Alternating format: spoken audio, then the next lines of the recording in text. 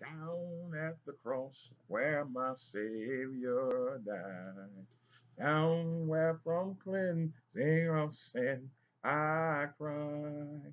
There to my heart was the blood applied, singing glory to his name. I'm singing glory to his name, precious name, singing glory to his name, precious name. Well, there to my heart was the blood applied, singing glory to his name. I'm singing glory to his name, precious name, singing glory to his name, precious name. Well, there to my heart was the blood applied, singing glory to his name. I'm singing glory to his name, precious name, singing glory to his name, precious name. Well, there to my heart was the blood applied, singing glory to his name. Amen. Glory to his name. There to my heart was the blood applied. Glory to his name. Amen. Amen. Wednesday, hump day. Yes, it's Wednesday. I believe the ninth, I think it is, day of September 2020. Hump day. Yeah, yeah. Hump day. All right, all right. For those of you who are working, you just got 2 more days before you can reach your weekend of rest. All right, and this is the day that God Bethel AME Church has our weekly Bible study. Welcome, welcome, welcome, Cobb Bethel AME Church members, and if any friends are listening, this is our weekly Bible study. Yes, as you know, we're in the 11th chapter of St. John, and we're all the way down. We started at the first verse, but now we're all the way down to the 33rd verse. We're going to go as far as the 44th verse, and we'll stop off there for the study of Lazarus, and then we'll go to something else after that.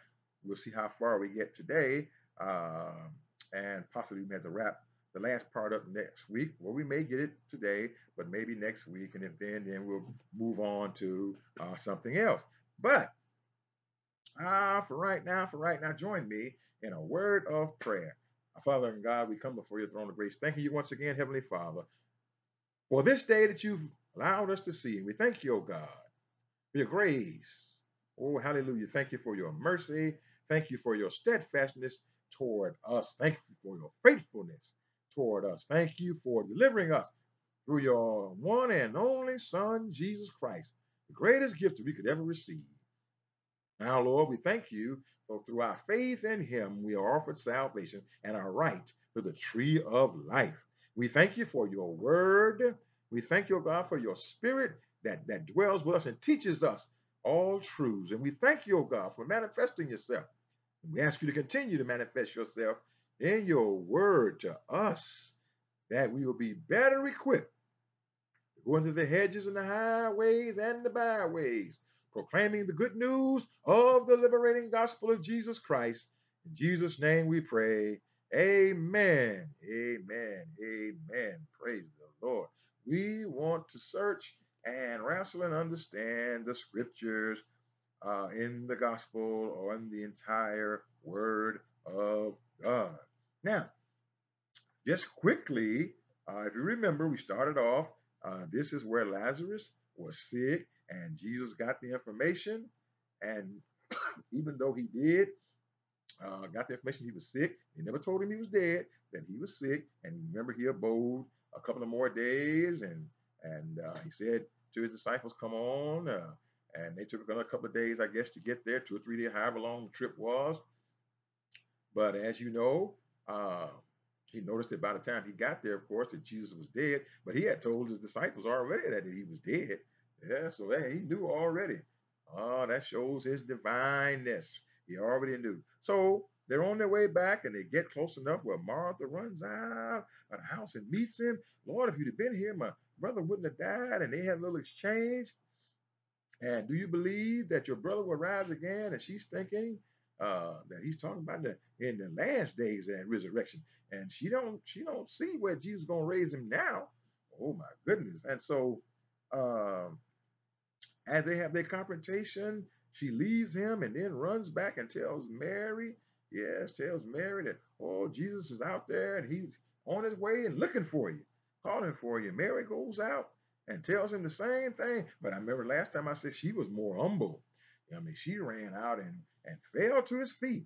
Remember, she was the same one that wiped his feet after anointing his feet with her hair. Yes, wiped his feet with her. Remember we said that? So I talked to just a minute about the humbleness at Jesus' feet, as she was before and as she is now.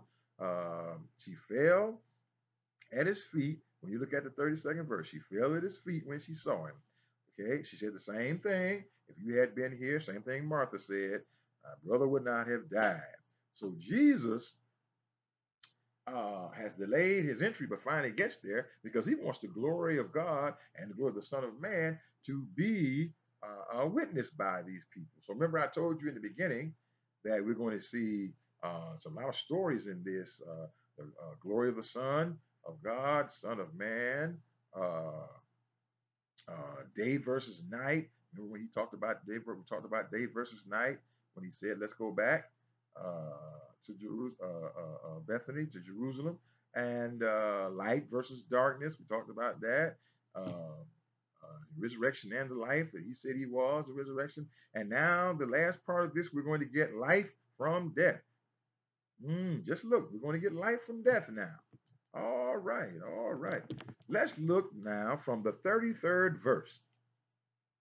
33rd verse.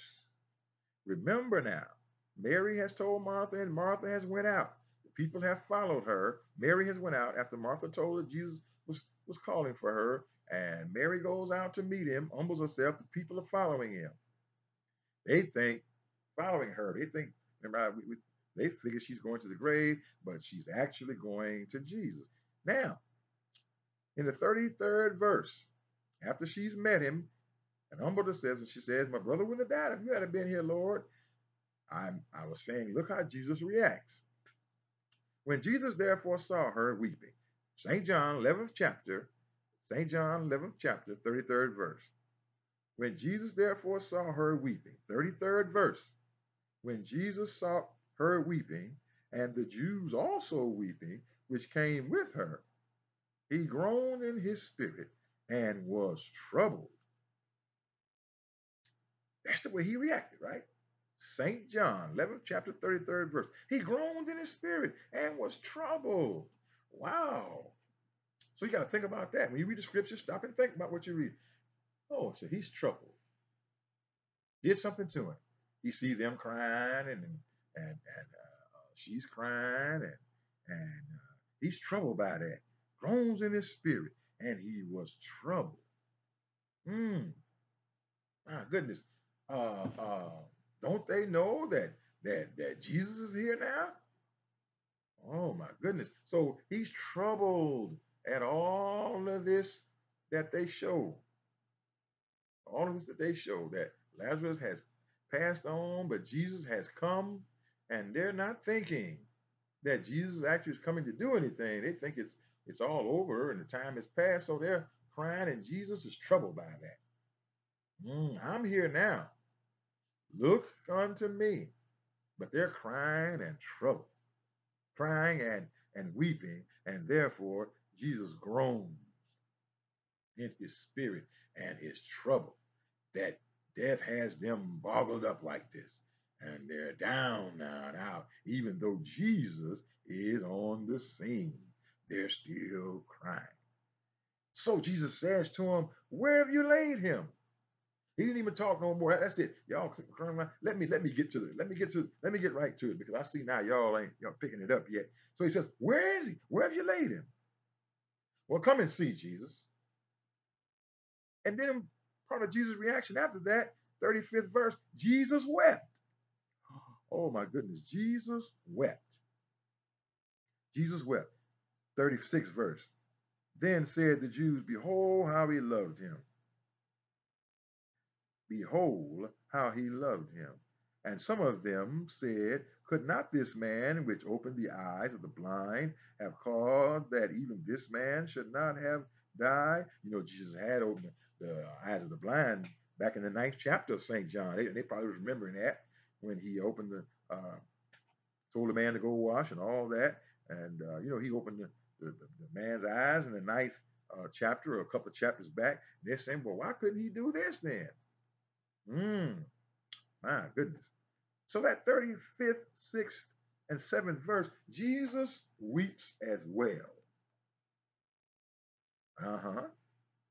And they figure he's weeping because, oh, how he loved him. But that ain't why he was weeping. Oh, how he loved him. And some of them said, could not this man, he's weeping now because he loved him. Well, why couldn't he have saved him? Well, first of all, there was no reason for him to save him, but there was a reason for him to let him die. Physically, that is. Let him go to sleep, as Jesus said, and to us, physically die. Because the glory of God and the Son of Man had to be witnessed. So he's got to tarry until Lazarus dies, right? We've already mentioned that. So he could have saved him, but that wasn't the glory that he wanted everybody to see. He could have healed him, but that wasn't the glory. He's about to bring life from death. That's what he wants them to see. So if Jesus comes after the fact, he's already dead, after the fact, then it is for them to see, us to see, that there's something evidently about to happen, or else Jesus would not need to visit Lazarus. He's already dead. That's why he weeps. He weeps out of concern. Yes, concern how they're feeling and how death has overtaken them. Like it's the end, and it's not the end. So Jesus weeps for the people, weeps for Martha and Mary, weeps for all of the Jews and others that are gathered around, weeps for them, not for Lazarus, weeps for the people. Y'all don't yet understand. I'm so serious in my caring for you, it causes me to weep. Just like they talk about in Hebrews, the 5th chapter, in verse, I think it is 7, 5, 6, and 7, when they talk about Christ and going before God for the people with crying, weeping. Oh my goodness. He cares that much for us. Is that serious to him? Nature is crying. Yes. Hallelujah. God cares for us. Jesus weeps for the people. They don't realize he's weeping for them. He ain't weeping for Lazarus just because he loved him. No. Weeping for them. I want y'all to see the glory. So therefore, in that 35th, he weeps, and then they say, oh, how he loved him, which they're off track. And the 37th verse, why didn't he help him before that? Why couldn't he? That's a reason why. The glory of the Son of Man must be revealed. The glory of God, the glory of the Son of Man must be revealed. In the 38th verse, Jesus therefore, again groaning in himself, cometh to the grave. It was a cave, and a stone lay upon it. Jesus said, take ye away the stone. Martha, the sister of him that was dead, saith unto him, Lord, by this time he stinketh, for he hath been dead 4 days. 38th and 9th verse. Jesus is continually groaning. Y'all don't believe me. Continually feeling for the people, not for Lazarus, but for the people. Groaning in himself. Oh my goodness, these folk need to see. Groaning in himself. Cometh to the grave. Had him in a cave with a stone in front of it. Almost kind of like Jesus had and stone rolled on me. Almost kind of the same thing, huh? Jesus said, take ye away the stone. But Martha lets him know, well, Lord, I don't know if you want to do that. He's been dead he's been in there for, I don't know if you want to do that, Lord. For it's a great smell, as you know. We know it's going to be a great smell. So, Lord, I don't know if you really want to do that. Mary didn't say it. Martha did. You know, Martha is busy. Martha jumps at everything. She's raring to go. So she's quick, like Peter, quick to tell him, Lord, wait a minute now. Lord, I tell you, you might not want to do that. Jesus says, take away the stone. Lord, you may not want to do it. You may not want to do it. We don't have to tell the Lord you may not want to do. I believe that some of us will probably do. Lord tell you to do something, and you the Lord, are you sure I need to go down that way on that street? He wouldn't tell you if he wasn't going to protect. He wouldn't tell you if he doesn't have a mission for you. You got to go where God tells you. Do what God tells you. I'm saying, do what the Lord tells you. Roll away the stone, Lord. I don't know. He tells us something. Some people. Some of us. Oh Lord, we want to question God. Whoa, oh Lord, you sure? Them folk over there, such and such a thing, they this way, they that way. Lord, I tried to go do this and do that, but you know that ain't gonna work. Lord, I put that, it's just, that's how we go. A lot of people. He said, took away the stone. Martha says, Lord, I don't think so. I don't believe you want to. You sure? Jesus is very sure. Take away the stone, because that should tell them right there something is going to happen, but they just don't see that. They don't see. No, ain't nobody raised nobody from no dead. Certainly, that's not what he's going to do. What in the world could he be interested in moving a grave when somebody is dead? What is it that he's going to do? Well, they're about to see. Jesus says to take away and they say, but Jesus then answers her after she tells him that, Martha, well, Martha, don't you remember? In the 40th verse, he says unto her, said I not unto thee that if thou wouldest believe, thou shouldest see the glory of God?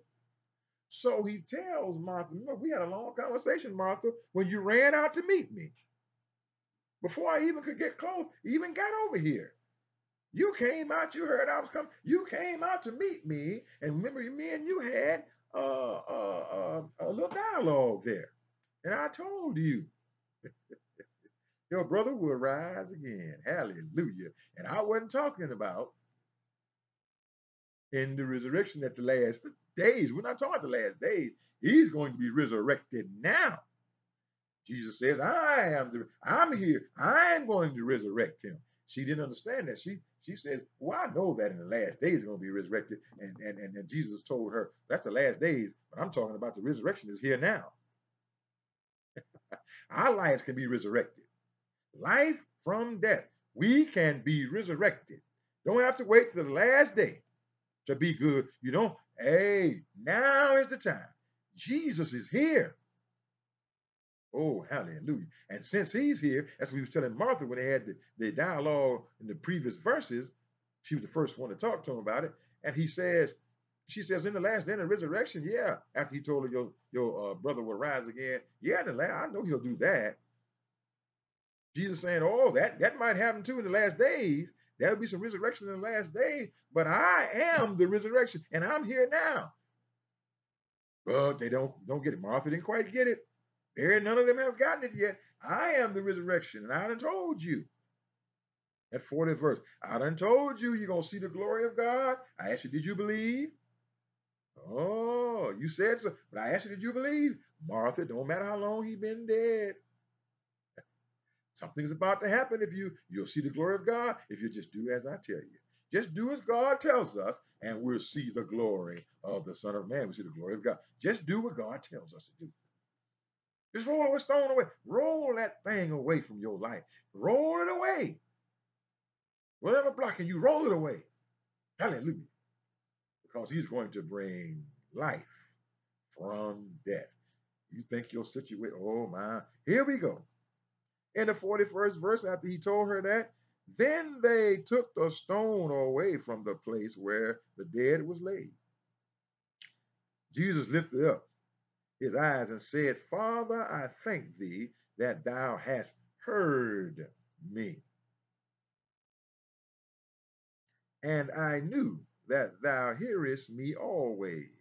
But because of the people which stand by, I said it, that they may believe that thou hast sent me.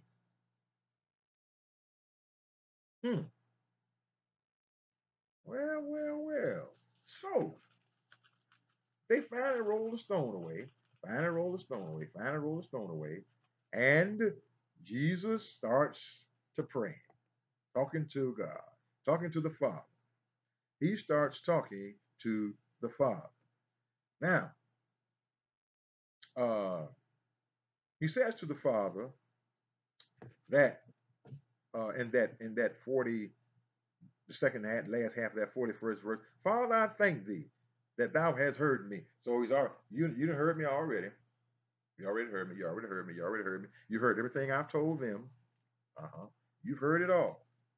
You always heard me. You sent me. But I'm going to say it over again only for the sake of the people around me. He's going to say it now for the sake of the people around me. They're going to pray out loud where they can hear it. They can hear him. He's going to do it for the sake of everybody around him. Oh my goodness. Not because he's afraid or he's wondering if the Father has heard him, but for the rest that's around him. So if he prays where they can hear him, then they'll be able to tell others after they see what's going to happen and know that the Father has sent him. Then the word's going to spread. Like in the 17th chapter of John, a few chapters over, and around the 20th, was it? Let me look. The 19th and 20th verse. 17th chapter of John. My goodness. Yeah, where it was 18th verse, 19th verse, 18th verse, 17th, the 18th chapter of John, 18th chapter of John, and the 18th verse, 18 and 18. As thou hast sent me unto the world, even so I have also sent them unto the world. He's praying for the ones he sent out, right? 19th verse. And for their sakes I sanctify myself, that they also might be sanctified through the truth. Neither pray I for these alone, but for them which also shall believe on me through their words, that they all may be one as thou, Father, art in me, and I in thee, that they also may be one in us, that the world may believe that thou hast sent me. Boy, that 20th and 21st verse, my goodness. Same thing happening here in this 40th verse, or rather in the 41st, end of the 41st and 42nd verse. I thank thee that thou hast heard me, and I know that thou hearest me also. But because of the people which stand by, I said it, that they may believe that thou hast sent me. In John 17, what I just read, those other three verses that I read at 20 and 21st verse especially, same thing.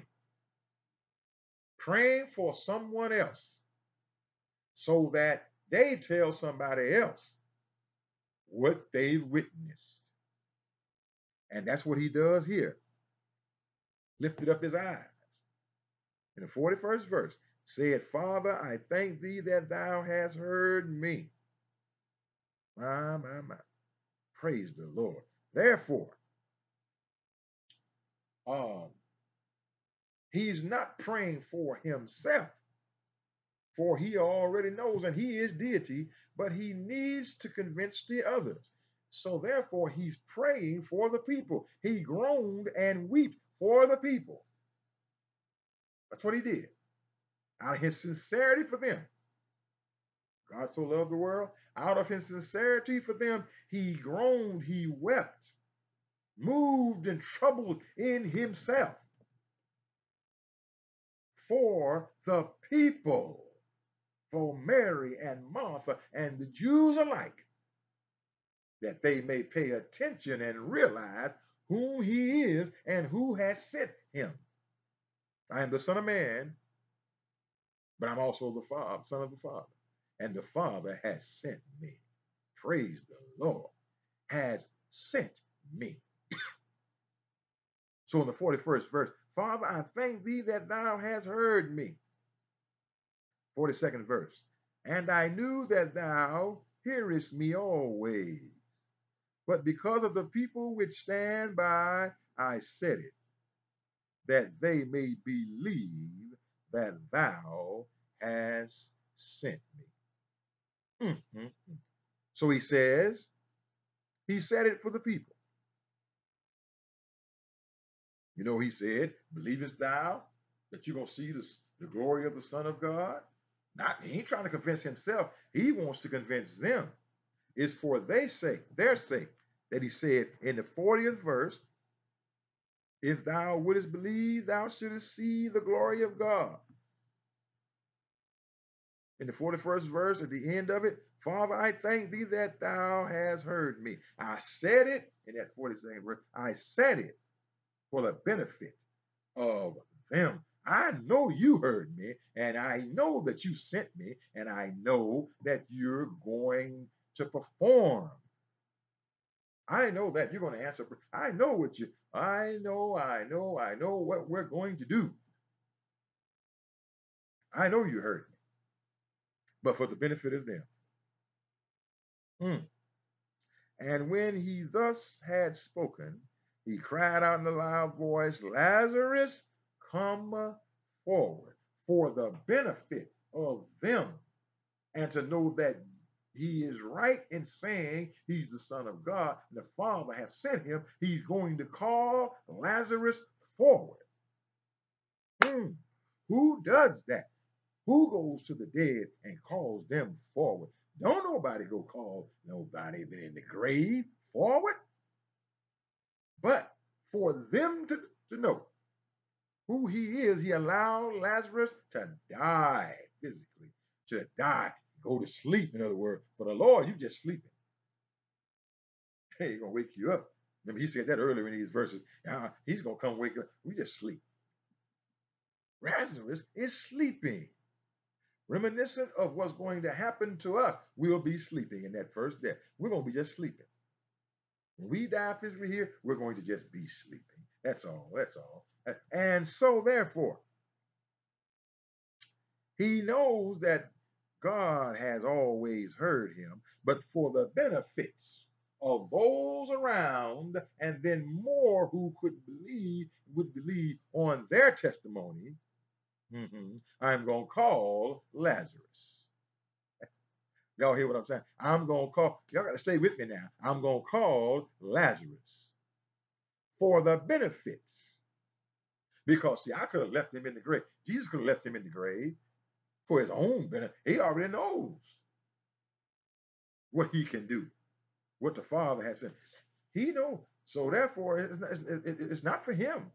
But I'm going to go to the grave and call Lazarus for the benefit of those around me so that they will believe and that others will believe from what they say. My. Oh, Jesus.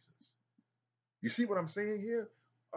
For the benefit of others, I am going to call Lazarus from the grave. That's what I'm going to do. And when he thus had spoken, he cried, 43rd verse, with a loud voice, Lazarus, come forth. He wanted everybody to hear him. Not Lazarus. He ain't got to call loud for Lazarus. He can call however he wants. Lazarus. But he going to call loud for folk to hear. All folk around. Call Lazarus to come forth. And he that was dead, which is Lazarus, as we know, came forth, bound hand and foot with grave clothes. And his face was bound about with a napkin. Jesus saith unto them, loose him and let him go. Do y'all know how much is packed in that 44th verse? That 44th verse is loaded. Have mercy.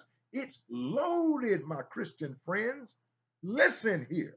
That 44th verse is loaded. Loaded, loaded, loaded. Look, Lazarus, come forth in a loud voice so everybody can hear. Lazarus, come forth. This man is talking to the dead man, been there 4 days. What is he doing? No doubt that man went through some people's mind. No doubt it might have went through some people's mind. It might have went through some people's mind. What is he doing? That man been there that grave 4 days. What is he doing? Oh, he knows what he's doing. Calls him Lazarus, come forth. And then that last verse that we're going to discuss, and he that was dead came forth, bound hand and foot with grave clothes, and his face was bound about with a napkin. Jesus said unto them, loose him and let him go. First of all, we know that's how they buried the dead. They were bound, and we know that. They have grave clothes on, wrapped up like a mummy. And then they got the over their face.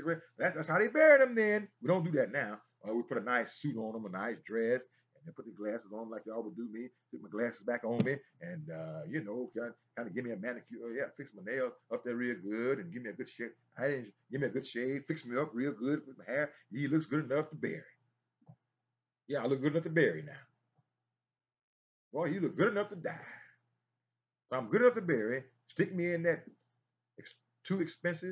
way too expensive coffin, a casket, and then let me down. But back then they didn't do all that. Yeah, grave clothes they had especially for that. Wrapped them up, kind of looking like a mummy, so to speak. I think that's about how they looked, similar to that anyway. Let's just say it like that. Similar. And that's what they described here. And he that dead came forth. This man walking came forth like a dead, looking like a dead man, wrapped up like a dead man. That's how they did it back then. Bound hand and foot with grave clothes. Face was bound about with a napkin. Now, they're amazed. Suppose you saw a man get up out the casket. What? Oh my goodness, you probably wouldn't be still standing there. We might be gone. Huh? Yeah, hallelujah. He comes forth. Tells him, Lazarus, come forth. And at the word, at his word, just like when he created the world. Remember when he created the world? He didn't pick up a lot of stuff and do it. He just spoke it into existence. He didn't pick up nothing until he made man. Before that, he spoke everything into existence. Spoke it. Spoke this life from death. He spoke life from death. And now, Lazarus has come forward. So in that 44th verse, you get how they dressed him. That means he's bound, and it says bound. He can't get loose. He's bound. Jesus, what we gonna do? He's bound. Loose him and let him go. Take the grave clothes off. Jesus will loose us. He'll loose us. We won't be bound anymore. Not bound by the law. We're not bound by drugs, not bound by sin, not bound by any man, not bound by rituals, not bound by tradition. We're not bound anymore. Jesus will loose us. Did y'all know that? Jesus will loose us. That's what he'll do. There's a napkin all you can't even see his face. He's bound. But Jesus says, loose him and let him go. Oh my God, when Jesus is on the scene, hallelujah, you can be loosed and let go. Loosed. No longer bound.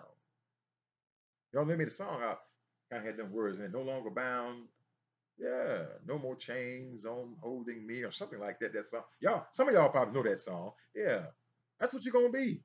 When you meet Jesus, you ain't bound no more. Life from death. It seemed hopeless, right? Well, it was hopeless. Lazarus was already dead. It was hopeless. And that's the way it seems sometimes in some of our lives, that things happen in our lives, and we sometimes think it's hopeless. But if we're a child of God, it ain't never hopeless. It ain't never hopeless. I don't care. That's what this story is all about. That's what this story is telling us. It's a spiritual thing for us. It ain't a physical thing like it was for them in Bible days. It's spiritual. In the Old Testament, yes, but it's a spiritual thing Jesus is bringing on here. That's why he didn't understand until he raised him from the dead. It's a spiritual thing. It's a spiritual thing. If you believe in me, hallelujah, I'll bring life from death. If you believe in me, I'll bring life from death. Loose him, loose him, and let him go. With Jesus, you can be loosed. If you got a bad boyfriend, ain't no good, loose you can be loose from him. Husbands, why? I don't care what you got. Friends, so-called friends. I don't care. Financial situations, things going on. You can be loosed from anything. Jesus, and loose you. And that is what we have here. Life has been brought out of death. Glory of the Son of Man, the glory of God. Day and night, light and darkness, life from death, resurrection and life. All of this has been in these 44 verses. Mm. My. Oh, my goodness. Think about it. Meditate on the word of God when you read it. Life from death was the ultimate here for the glorification, the ultimate glorification of God at the Son of Man. Son of Man. My goodness, my goodness. Son of Man. And that was said way back in the 4th verse of the 11th chapter that we're reading. This sickness is not unto death, but for the glory of God, that the Son of God might be glorified thereby. So Jesus said death is not unto death. And then he told them later that, that he was sleeping. And they said, oh, if he's sleeping, he's all right. Then he said, well, he's dead. But I thought in the 4th verse, Jesus, you said it's not unto death. That's why he first told him he was just sleeping. Yeah. But to y'all, he's dead. Physically, he is dead. He is a dead man. Clinically, he is dead. But this sickness is not. He is only sleeping to God. Life is not over. There's a pause here. And he resurrected him in that 43rd verse. Well, I think that's for me to go here. We'll start a new thing, new topic on next Wednesday. I really don't have it already. I'll give it to you. But we're gonna discuss something else different on next Wednesday. My. We'll introduce something new. Yes, on next Wednesday. I'm kind of torn between a couple of things, but that's what we'll do next Wednesday. Jesus will bring life from death, life from death, and that is what we need to remember about our relationship with Christ. It's never too late.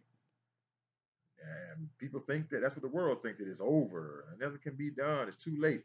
And right now we got the coronavirus and all stuff going on, and people think, oh my goodness, they just have a hard time. But we as children of God, I pray God every day that he will manifest himself at all times unto us, that we know that our faith is not in vain, and that he will always make a way out of no way for us.